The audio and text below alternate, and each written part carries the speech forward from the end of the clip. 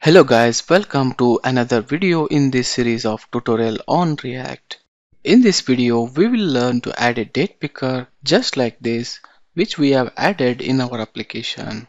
It is another very useful or commonly used feature or functionality in any application or websites.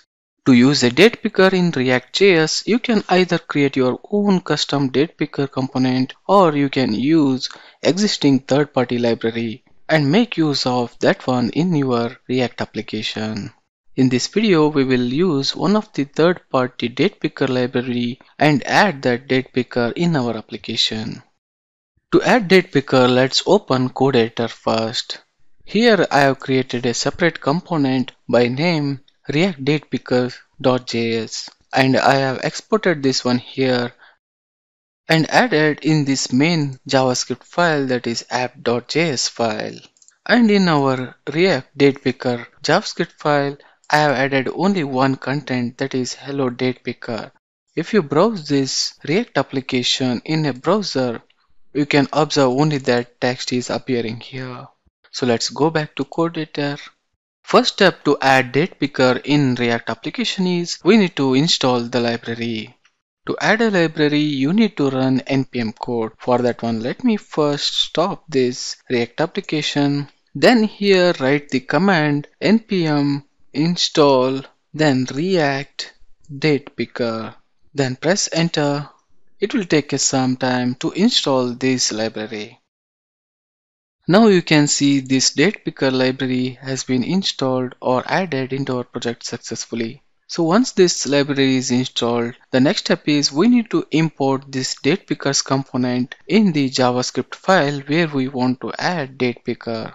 So for that one, at the top, you need to import the date picker library. For that one, add code, import date picker from, in the double quotation, add react-date picker. And along with this date picker library, we need to import the CSS file as well. For that one, write the code import, and within double quotation, you need to mention the path of the CSS file. For that one, add react-date picker /dist/react-date picker.css. Once it is done, next step is within this functional component React Date Picker which we have created, we need to create a state variable which can be used at a later point of time. For that one, so let me create one variable by name selected date. For that one, let me add const within bracket. I will add selected date. And to create a state here, as we are using functional component, we can make use of useState hook here. This useState hook will help us to create states in functional component. So let me add this one and initialize this one to null. Then we need to add one more state which we will use to store the selected date by the user. So initialize another variable by name set selected date. As here we are using useState hook, we need to import this hook before using it. So for that one, let me import this useState hook from the React. For that one, let me add import useState from React. Next step is we need to write a function which will handle whenever there is a change in the date picker and which will assign that value to our variable which we have created just now, that is set selected date. For that one, let me create one function by name handle date change, and it will accept the parameter date whichever is chosen by the date picker from user. And within this function we are going to set the state of this set selected date to whatever the date chosen by the user. For that one, I'll mention as set selected date, and within bracket you can mention date. And for this function, at the starting, mention as const and close this one with semicolon. And the final step which we need to do is we need to build the HTML code which will create us a UI for user.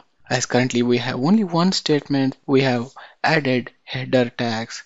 As we know, if we have multiple tags which we need to show in the UI, at that time we need to use a division, and within that division we need to enclose all the HTML tag. So for that reason, let me create one division here, and within that one I will add this header. So and now we need to add a date picker tag. For that one we have a tag by name date picker, which is a self-enclosing tag. So now we have added that one, and within this one we need to add some of the properties or props for this one. The first props which I want to add is selected. So this prop sets the currently selected date from this date picker. So I want to set this one to the state which we have created, that is selected date. So let me copy that one and paste it here. And the second prop which we need to define here is onChange. This is nothing but a event handler. So whenever there is a change in the date picker chosen by the user, at that time we need to call a function which we have created here, that is nothing but handle date change, which will receive the date whichever is selected by the date picker, and it will set to this date. So let me copy this function name and put it here. And the final prop which I want to define here is date format. This will define the format which you want to show in the input box. For this instance, I will add mmdd/yy. So now whenever there is a date picker, first month will be displayed, then date, and finally year. So based on your requirement, you can change this one. You can put date at the starting and month as a second parameter and year as a third parameter. So once you are done with this final step, save the file and run this React application. For that one, we'll use npm start. React application ran successfully and it is open now in browser.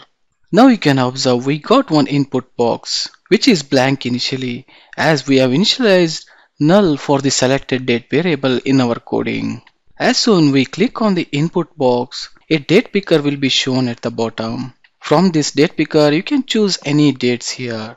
If you want to choose dates which are from next month or previous month, you can use this navigation button and you can navigate to that particular month. And once you choose the date from the date picker here, you can observe that date whichever we have selected, that is being displayed in our input box in the format which we have given or defined in our code.